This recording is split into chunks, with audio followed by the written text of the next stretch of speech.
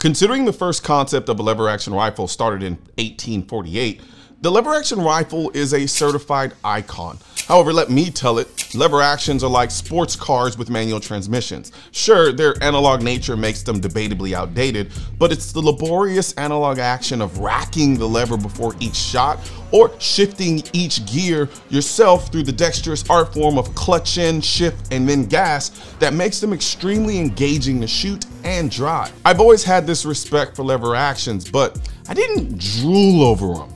That is until I started seeing them all tacked out on my social media feeds every other day. That's when I started drooling. 10 months ago, I did a video on the Midwest Industries Alpha series of parts designed to modernize the AK platform. I walked away really impressed, so when Midwest Industries reached out and said they wanted to send me a lever action rifle that was fitted with parts from their lever action series of parts designed to modernize the lever action and see what I thought of them, I started drooling again. This is what a typical lever action rifle looks like. But this is what the lever action rifle sent by Midwest Industries looks like. Before this video goes on any further, can we just take a second to just look at how sexy this thing is, especially with this camo Cerakote job.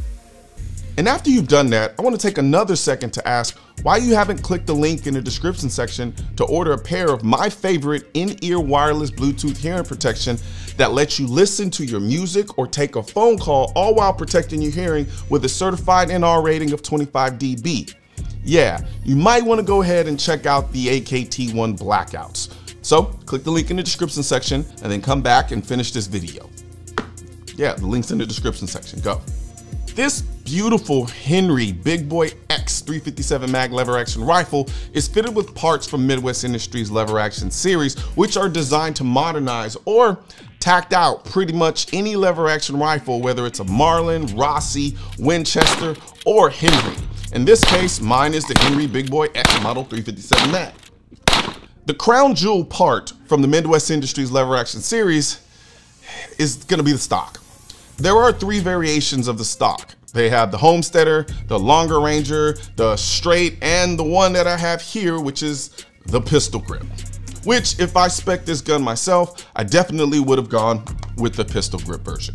Other than the angle of the grip, all of the stocks have this extremely skeletonized look with interchangeable G10 grips, as you can see right here, and adjustable polymer cheek well that, quite frankly, you don't realize how much you need it and want it until you start running it on just a standard basic lever action rifle. So this is probably, from an ergonomic standpoint, one of my favorite features.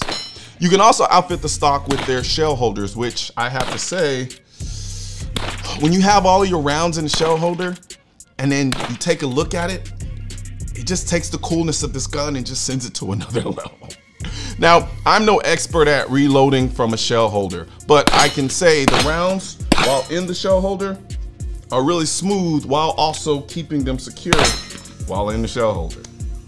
Now, we all know how much I love hanging stuff off of my rifles. So my favorite part from this series is easily the handguard sight system. To me, it's the one part that has the biggest functional and visual impact at modernizing the lever action rifle. Of course, it's an M-LOK rail system, which I like the way it looks, but I don't genuinely like using M-LOK rails. I mean, like actually putting stuff on them or trying to take them off. I just don't think they're as easy to use as people make them out to be, but I have to admit they are better than the alternatives. So I just deal with it. You see, the rail though is really sleek and it has a good feel to it. And I love the fact that the top rail damn near runs the entire length of the rifle. So I can attach all of the Sugar Daddy Noir lights and lasers and other unnecessary but very necessary tactical accoutrement that my heart desires. And I was running a Leupold LCO red dot, but I have to say the heavy duty ghost ring rear sight and the screw in front sight are really good. And the fact that you can still use them when you're running suppressor makes them even better. I just didn't use them though because that top rail was just screaming for an optic and I couldn't help myself. This lever action is chambered in 357 mag, which in a handgun would be a lot to handle. However, in a standard lever action rifle, it handles it just fine. So now imagine how much sweeter this thing shoots with this Midwest Industries 2-chamber muzzle brake.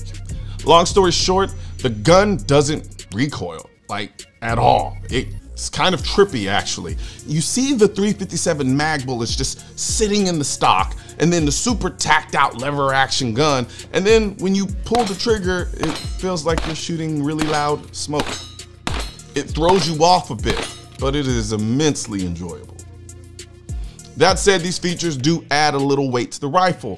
When you have a 5-foot-long rail system, it's just physics at that point. However, it's not the kind of weight that makes shooting the gun a chore. Now, if the goal of Midwest Industries' lever action series of parts was to modernize the lever action gun, well, these parts in a whole or in part does exactly that. For someone like me who appreciates lever actions but has a modern eye for firearms, this to me takes the lever action out of aging but still useful, if you really want a lever action, to every gun guy or gun girl who considers themselves a gun guy or gun girl should have at least 2 lever actions. One bare bones stock lever action and one tacked out one like this, using the parts from the Midwest Industries lever action series. That said, I have this Marlin Dark Series lever action rifle that I've had for a while now, and I was gonna leave it stock, just clean and bare bones, as you can see. But now I keep wondering how badass I can make this thing look using these parts from the Midwest Industries series.